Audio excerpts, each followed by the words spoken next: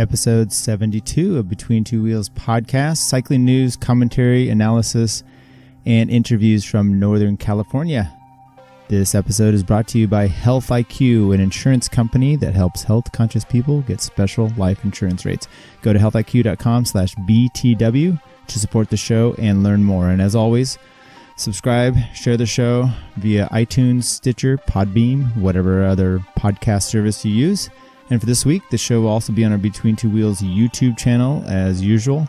Interact with us on Facebook page by searching Between Two, the number 2 Wheels. And the links will also be in the show notes and found in the description of this feed. Hello, I'm your host, Tyler Janke, for today's special Tour de France preview, 2008 preview show. We will preview the route, the contenders, make some predictions. We're going to come up with, this is coming up in the sweet spot this summer. You've got Wimbledon going for sports here. The British Open is going to be coming up. World Cup is just concluding, hence one of the reasons why the Tour de France is pushed back a little bit, and of course, the Tour de France. It's the 4th of July as we're recording this, and for the 4th, we're in the Tour, and there's usually a chance for an American to disappoint us just a little bit with the Tour de France. We always hope for a American victory on 4th of July, just like the French are always hoping for one on the 16th of July, Bastille Day, their Independence Day. Anyway, so that's what we have. The race history. So this is the 105th Tour de France. It's a 2-point UWT 3-week 21-stage race in France, annually held in July. The first edition was held in 1903 and was organized to increase, as everyone joined in, sales of the newspaper El Auto. The race was now run by the Amory Sports Organization, ASO. We'll talk about them in a little bit. The race was in hiatus for the 2 big world wars. You want to guess which ones? Anybody? World War I and World War II, for those keeping score. Modern versions pass through the Alps, Pyrenees Mountains, and they end in Paris, France on the Champs-Élysées. Some past winners we're going to go over here. As you may know, Lance Armstrong has been discredited or wiped out of the records books. But there are 4 riders in history, each tied with 5 wins if we discount Lance, which the record books have done. So, of course, this overlooks Lance and his 7 wins that have been stripped. But you got Jacques Anquetil from France, Eddy Merckx from Belgium, Bernard Hinault of France, and Miguel Indurain, the most recent from Spain, all with 5. Defending champ Chris Froome has 4 victories and is poised to join the club with 5 wins now that his salbutamol case has been resolved. That's news to you. It's news to you. For those other ones, I will talk about that a little bit, but Chris Froome had the salbutamol high levels in his concentration in his urine from the 2017 Vuelta. It's a non-analytical finding that they had said he had to go do a pharmacokinetic test to prove that he had these higher levels in his system. Think of it like saying you're allowed to have 2 glasses of alcohol, but now we're going to test your urine to see if you're over the limit. But the limit is you can take 2. So he had multiple puffs, whatever that was going to be, but then they test it. So it's a weird dynamic there. There's a lot of controversy. I don't think anybody, I get text that morning that it's worst thing from cycling. See online, some people are just like exasperated over it. Others are exalting the wonderful Froome and that he's been exonerated. I think there's some nuance that needs to be had in there. And once, I'm not going to go down the route of saying, he's been exonerated for the testing, but I want to see all the data. I mean, to me, that's what it is. 1, he has the opportunity to go through this process, so he gets his due process. 2, he submitted a bunch of information. There's been info out that he was doing anywhere from 5,000 pages, 1,500 pages. I saw one today that said the actual number was 162 pages that his team submitted to. It wasn't CAS, it was the UCI. Maybe it was CAS, UCI and WADA. But one thing you're also looking at, I saw I think it was Ross Tucker. I got to get the name correct, but it was one of these anti-doping doctors in Australia, and I don't think he was taken too fine to Froome, but what kind of came out of the interview was that the testing, the way it is, it's not the greatest. So, I don't know what you guys know, but I think too many people watch the NCIS, these CSI type shows, and they think that everything gets done with magnificent medical scientific data, and then we're the truth comes out. Well, that's the case, but there's a lot of people on death row that have, the cases have been overturned with DNA, or that some of the stuff is not quite what you think it is. So you have a test for salbutamol, and kind of the way it's come out is maybe this test wasn't up to snuff. So I would like to make sure that these riders, one, we're catching legit cheats, and two, we're not putting someone through the rigor, and I'm not saying this is Froome at all, but putting them through the rigor of maybe they can't afford to really, so what kind of came out of this was that the test wasn't that great. Froome was able to, or he would have been able to show some problems with it because he has a ton of money to do so, and some of these other riders didn't. But those other riders should be afforded the same quality of testing, and if the test has got a problem, then that should be an issue. Okay, so regardless, we can talk about that forever. And if you want to, please chime in on our Facebook page or send us a link, Twitter, however you want to contact, and our YouTube. We get feedback there. People are still defending Phil Guyman. One person made a comment that, of course, Phil raced clean. I'm like, well, what do you mean, of course? Everyone's guilty, but the guy I like, and I was saying Phil's guilty or that he's dirty. Is it because he got a clean tattoo? Is that why it's obvious that he's racing clean, or that he couldn't make it in the World Tour, and that was why it's obvious? Okay, regardless from there, make some comments. Okay, let's go a little recap here. Like I said, Froome is defending champion. Just won the Vuelta this in 2017. He also won the Giro d'Italia in 2018. Came off of that. So let's do a recap of the podium from last year. We had Froome, Team Sky, Rigoberto Urán who then was Cannondale Drapac, 54 seconds back in second. Romain Bardet third at 2:20. Mikel Landa, Team Sky at 2:21. Fabio Aru, not racing this year, 3:05. Sixth place was Dan Martin at 4:42. Remember Dan Martin went down in that wreck with Port, and he was not looking good. I think he fractured some tailbone, or we'll have to get the full medical, but he was definitely injured. Simon Yates, 6:14. Louis Menches, 8:20 for 8th place. Alberto Contador, 8:49, is now retired for 9th place. And Warren Barguil, 10th place for France at 9:25. All right, so let's talk a little bit about some of the history of the race. So I'm going to do a route preview, of course. We're going to go through this. But I think it's good to also take along, get some history of it. My dad, I grew up with the three major sports in our house: baseball, basketball, and football here in the States. And I've always said my dad was a scout for the 49ers and the New York Yankees, his two favorite teams. But those teams just didn't know it. Basically, the point there is he put a lot of work into his stats. He loved to tell me the 440 times as some new, wide receiver for the Niners, and he was big into it. And, growing up, that's the way a lot of kids are. So maybe you do or you don't know some of the history of the Tour, but let's just go through some of this, especially with the North Americans. Excuse me. Jonathan Boyer, first American to take part in the Tour de France in 1981 with his team Renault Elf. That year, Bernard Hinault took his third of 5 Tour de France wins by beating Lucien Van Impe by 14 minutes. Think about that. We just went over the Tour de France from last year. What do we have? We had the winner, Chris Froome, 54 seconds over Urán, 2:20. We go all the way to 10th place at 9:25. Bernard Hinault, 14 and a half minutes. Jonathan Boyer was 32nd on GC and got 9th on stage 10. After Boyer came Greg LeMond. Greg won 3 tours, 86, 89, and 90. And but for his hunting accident nearby here in Lincoln, we go a ride, the Coffee Republic ride, goes right by the place where he was turkey hunting and got shot in 1986. So he won between the wins of 86 and 89, he gets shot. Around the time Greg LeMond we had the 7-Eleven team led by Andy Hampson and Davis Finney. Davis has won stages at the Tour. He also collected massive wins throughout his career. Peter Stetna's uncle, I think, it's Wayne Stetna. I don't think they rode the Tour. I take that back. But anyway, Peter Stetna, Peter Stetna is in this Tour, I believe. Maybe he's not. I don't know. 1987, we also saw 7-Eleven take multiple victories. They had Andy Hampson near the front, and they gave Jeff Pierce the final win on the Champs-Élysées, nearly overcoming Canadian Stu Bauer, who ended up riding for them a few years later.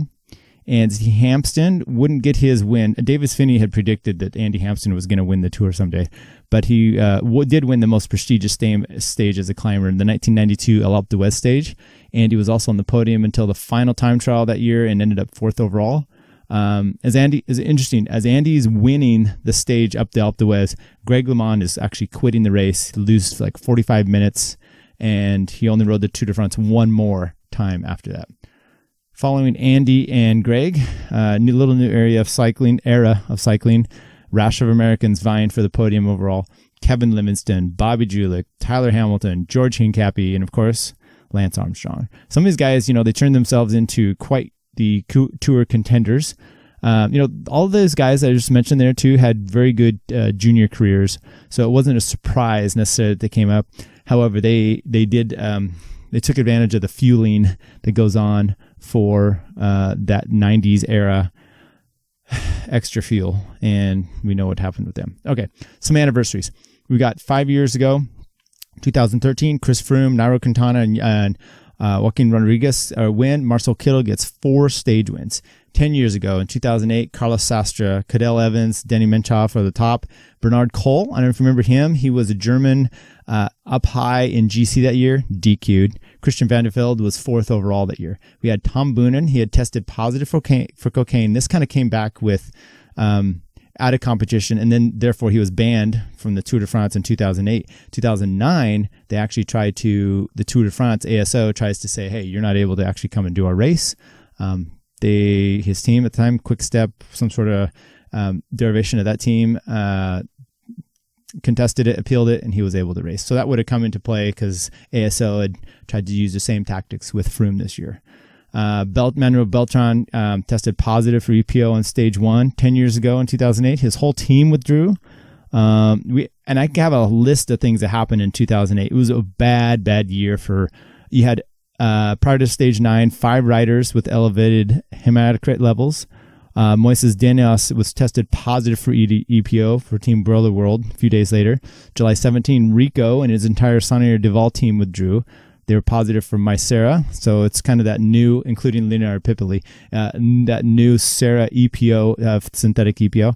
On the last stage of the race, Dmitry Fofanov was reported positive for heptanomal. After the race, following riders were found positive for Mycera from the samples taken: Ricardo Rico, Leonardo Pipoli, Stefan Schumacher. Jimmy Casper had a TUE for 12 years for asthma, but he failed a new exemption, failed to file it. So he was positive, but he ended up being exonerated by the French cycling. So 10 years ago, a rash of doping issues in the Tour. 20 years ago, 1998, Marco Pantani wins, Jan Ulrich second, American Bobby Julich third, still, I believe, able to hold on to that. All known dopers, but they've still been able to retain their victories. This race was probably best known for the Festina affair, a bunch more anti-doping problems you've got all throughout that race. 25 years ago in 1993, we got Miguel Indurain, Tony Rominger, Zenon Ziaskula. Who? Zenon Ziaskula? You don't remember that guy? That was the year Indurain wins 3rd straight Tour de France on his way to his successive 5. It's also the year American Lance Armstrong wins stage 8 in a preview of things to come, as he claims the world title later that year in Norway. So a little interesting dichotomy you have here, or connection, I guess, similar issues. 10 years after Greg LeMond won his first world title in 1983, Lance Armstrong wins his first stage. His first world title. Then they both come to a potentially deadly health issue. Greg's hunting accident, Lance's career cancer scare in 86 and 96, kind of just following the path, respectively. Only recovered from a dramatic Tour de France win in 89 for both of them. Kind of weird, but that's just kind of the way it went. 30 years ago this year, 1988, 30th anniversary of a win by Pedro Delgado over Steven Rooks of the Netherlands and Fabio Parra of Colombia. This race did not have the 86 champ Greg LeMond or the 87 champ Stephen Roach from Ireland. Hampsten had just won the 88 Giro and was perhaps a little overcooked for this edition of the race. All right, that's a little history recap we have. Now, let's talk about the route. This year's race, 3,329 kilometers starting on Saturday, July 7, ending 21 stages later on Sunday, July 29.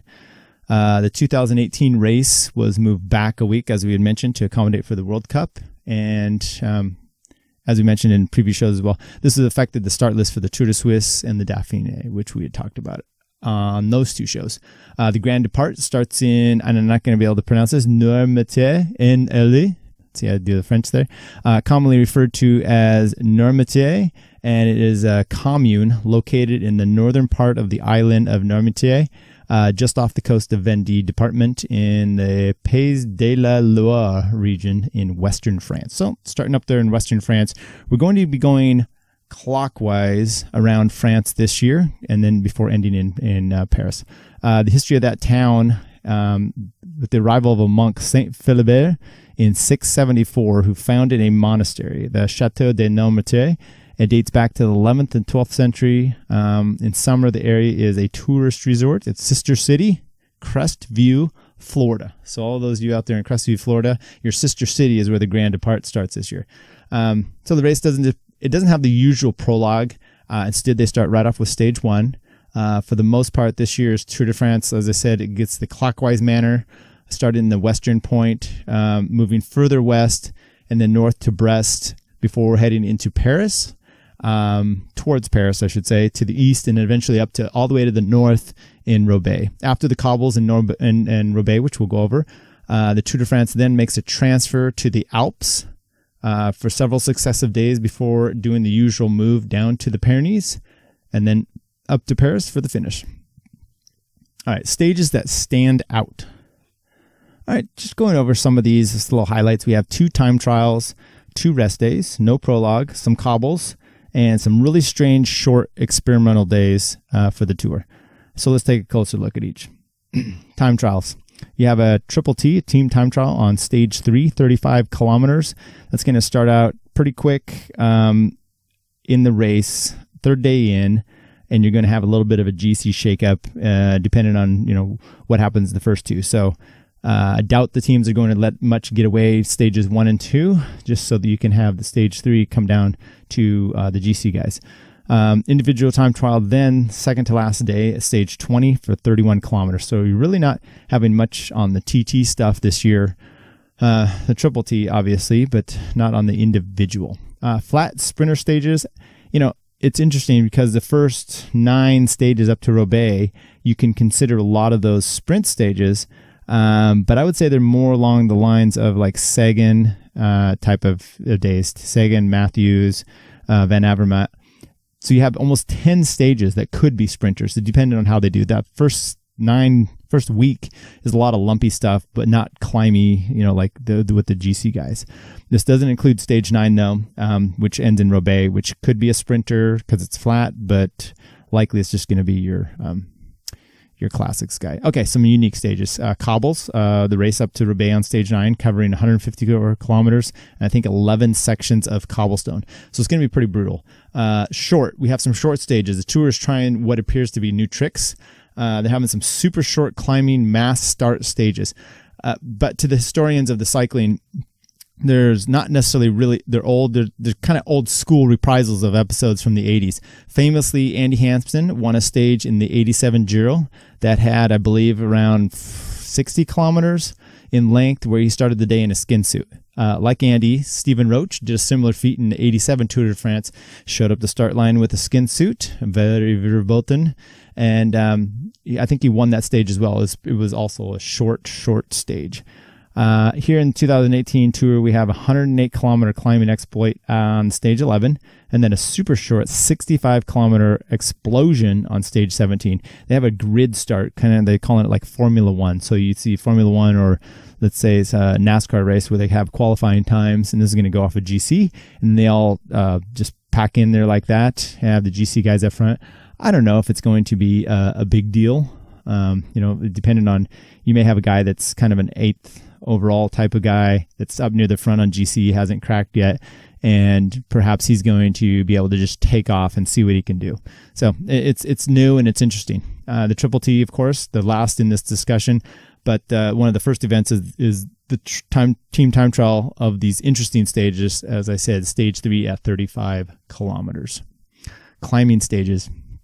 All right, climbing doesn't really start till stage 10. So you got that first week with a lot of lumpy stuff, narrow roads, cobblestone, team time trial, and then stage 10, Tuesday, July 17, the day after Bastille Day, with a short 108 kilometer stage from Albertville to La Rousseau, Montevalenzen.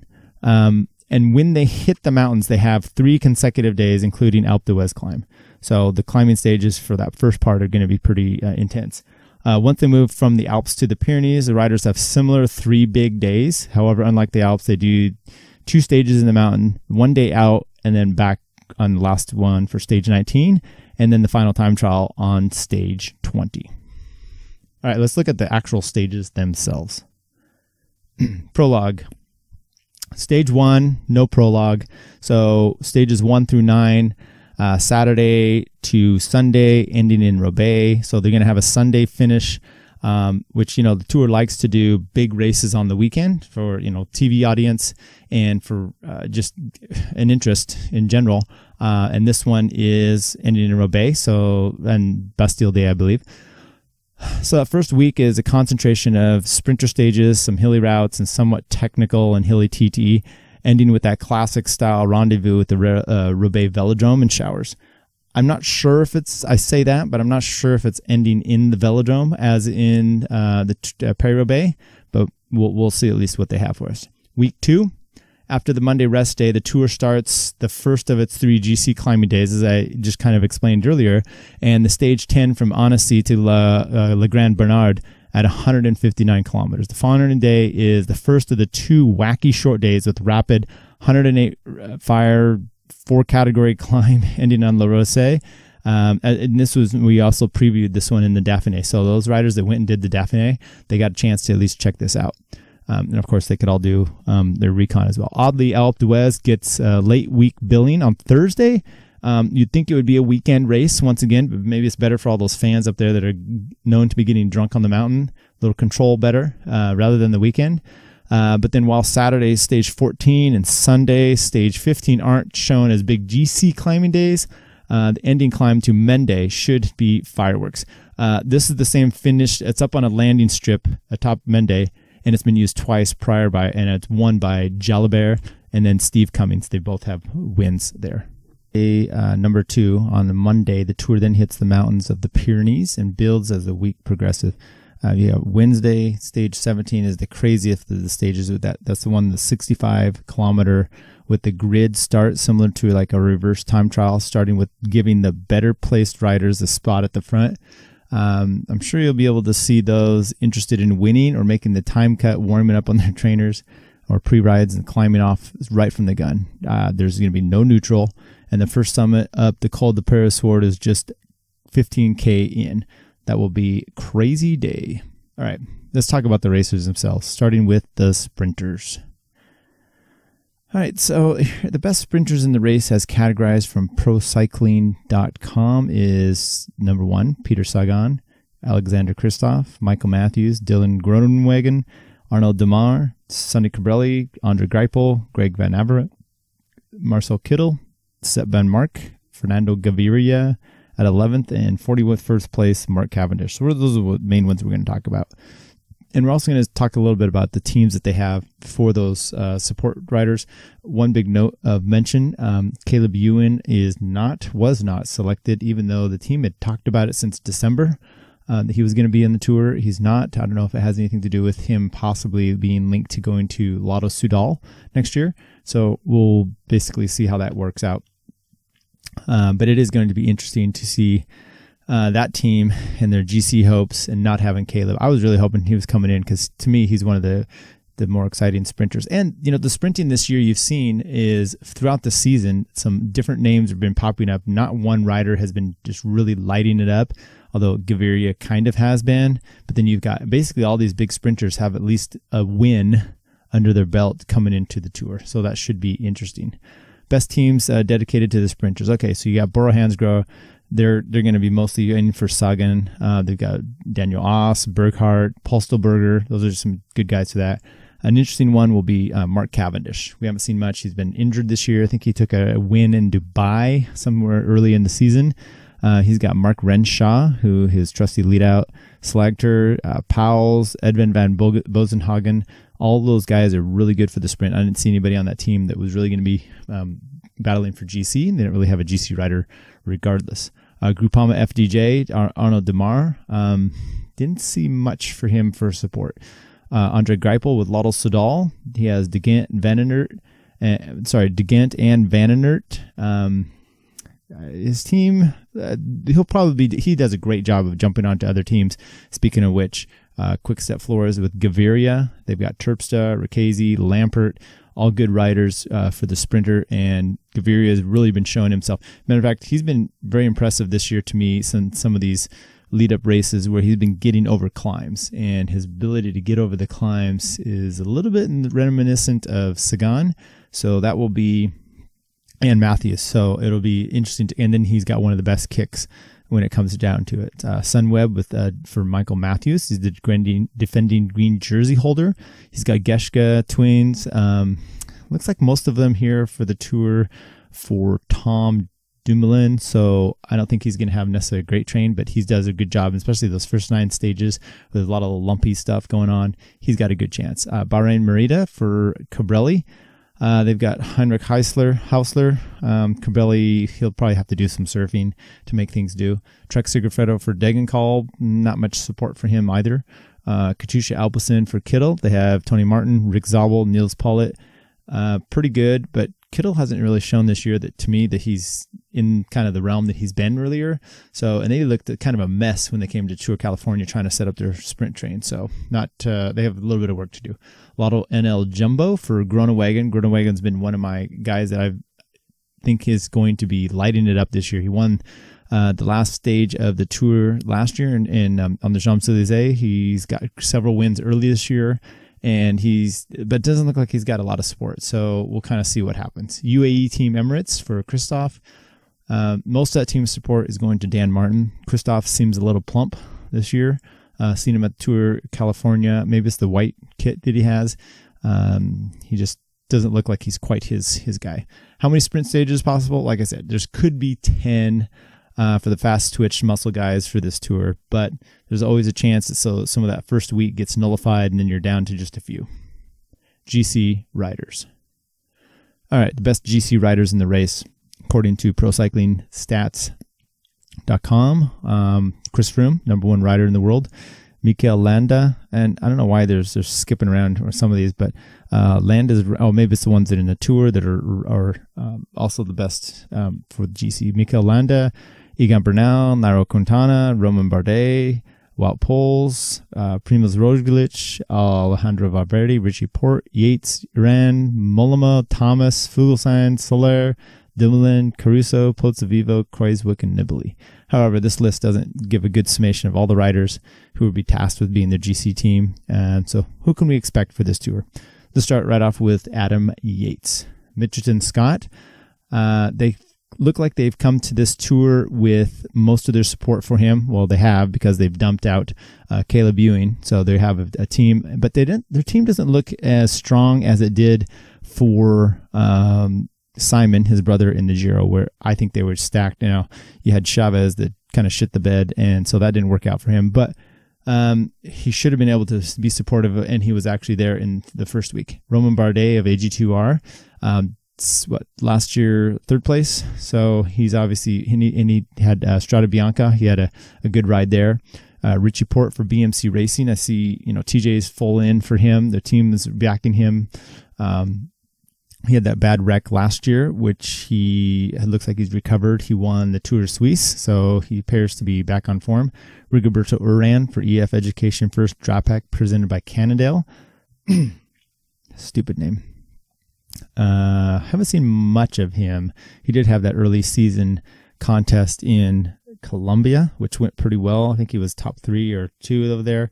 To Bernal, so with Nairo. So, hopefully he's got his team working. And, that team used to be a big team time trial team. They're not quite set up that way anymore, but they do have Taylor Phinney. So Taylor will help him in the time trial, obviously, team time trial, and the first stage 9 into Roubaix. Warren Barguil, team for Tunein Samsic. They just got their dropped by their bike sponsor, Look, and then they're with BH team. I think the Spanish bike team. So they've got some weirdness going on there, but he did not look good early season, just the last few weeks. Trying to remember if he was in the Swiss. I think he was in the Dauphiné, and he didn't look so good. He's getting dropped early when he shouldn't have been. So he doesn't look quite that thin rail that he was last year's tour, but we'll see how he goes. Nairo Quintana, Movistar. They have Nairo, Valverde, and Mikel Landa, a 3-prong approach for Movistar, and that team also has Soler, so they're looking really good for if that they can make that gel. Jacob Fuglsang for Astana, he's looked good early on, but he did last year as well with winning the Dauphiné. Astana is all in for him. They didn't bring Aru. Aru's not with them anymore. Sorry, so they didn't really have anybody else, I guess, who they can have. And Chris Froome, he's been cleared, as I said. So Team Sky, they've also got Geraint Thomas and Egan Bernal. Decent team as always, and you expect Chris coming off of the Giro. It'll be kind of interesting to see if he's got the pop that he needs for the tour, and maybe that brings him back a little bit to the other riders, and which should be fun. Speaking of which, you've got Tom Dumoulin, who went toe-to-toe with him him being Chris Froome in the Giro. For Team Sunweb, they look to have a decent team. I saw American Chad Haga made the roster, so that would be good for him. Vincenzo, his first Tour de France. Vincenzo Nibali, Bahrain Merida, he's won all 3 Grand Tours. He did great in, I want to say 2014, the year he won with Astana on the cobblestones that day. I think he was second to his own teammate. So he's, you never know about Nibali. He hasn't looked super good, but I think he plays a different game. Bacamolama, Trek Segafredo, that's their one big shot. I don't know what we're going to get out of him. You never know. Ilnur Zakarin, and these guys are maybe second tier. Ilnur Zakarin for Katusha Elpison. They've also got Ian Boswell, who's doing his first tour. Then you got Steven Kreuzwick for Team Lotto Jumbo, but they've also got Primoz Roglic doing the tour. I think he won a stage last year as well. It'll be interesting to see how he goes after his phenomenal season so far, winning these little 7-day stage. I shouldn't say little, but they're 7-day stage races and doing it in pretty good fashion. Dan Martin at UAD, they have a Rue that didn't come here, who also had a horrible Giro. Dan Martin's kind of Liège, he kind of looked like he was stepping back up. He also did well in the pre-tour racing. Did he do the Dauphiné or the Swiss? I think it was Swiss. And he looked like kind of himself. So should be interesting to see how he does on this one. I'm going to also mention Guillaume Martin of the Wanty Gobert group. I'm not sure exactly what that team is. But he's a continental rider, very little guy, climbs well. I think he'll get his chance. Maybe he's progressing up enough. So you look at the best teams dedicated to the GC riders. I think you start with number 1 being Team Sky, then BMC, and possibly AG2R. Although anything after Sky and BMC, it just kind of, Mitchells and Scott should be as well. How many GC stages are available? Well, we've got about 8 or 9, depending for the climbing, team time trial, and the time trial, all of which give a GC rider a good shot to take control or to lose their chances, which you're going to see possibly in the first 9 days. That can happen. It was interesting. Movistar had mentioned about why they're bringing 3 riders, and they're like, hey, coming out of that first week, it gives us 3 chances to come out clean. In other words, they may have a rider that goes down, and they're like, okay, well, we've got these other 2. That's always a chance. It'd be kind of nice. The TT coming up early may give one of these teams, if they get a bust out move or kind of a better number on over some of the other ones, or some of these riders totally lose it. Sometimes that eases that front pressure to be on the front as much as you always do when these guys, 10 guys still within shooting distance of the lead. The Paris-Roubaix stage is also an additional day for losing the GC. I don't think it's one that will be taking control, but it's definitely one that they can obviously lose at. Also, like I said, we saw Nibali in 2014 with his impressive ride, and kind of solidifying it. And I think that was the same day Chris Froome crashed. I think it was before the cobbles though, and exited the Tour that day. Things that make you go, Well, like I said, over the weekend it was announced that ASO would be attempting to block Chris Froome from participating in the 2018 edition of the race. The reasoning was that the salbutamol issue was not resolved, and they didn't want him to race, and they gave the legal reason of, doesn't shed a good light. I think it's like Rule 28 of the UCI code. Doesn't shed a good light on the sport, or it's unbecoming to the sport's image. This was never going to work. They tried it with Tom Boonen before, where he was cleared and to race legally. Froome was allowed to race legally now, and now since it's been that was Tom Boonen's things, which were out of competition, positive test for cocaine. So ASO's request would likely go before the French Sporting Commission to make the decision. However, with now that the request is no longer valid and they've been withdrawn, with the announcement that Froome's Vuelta España test issue has been resolved and he's been cleared to race. And so no analytical adverse finding was, a judgment was found. Therefore, he's good to go. And with that, we're going to see Froome in the Tour. ASO is not going to be able to make a stink about it. I don't know if that's good or bad, either way. All right, so that's the 2018 Tour de France preview show. Hope you enjoyed it. We're going to try to give some more breakdown of the Tour as it's happening. Perhaps some live YouTube feeds. We'll maybe get some chatting in there as soon as the stage breaks. I might have to do that depending on my work schedule, but we'll try to do some of those as the Tour finishes in the morning. And so look for all our links, mostly our Facebook page. We can find all that stuff. We'll try to post notices in there. Once again, thanks for tuning in to the Between Two Wheels podcast. It's been fun, and enjoy the Tour.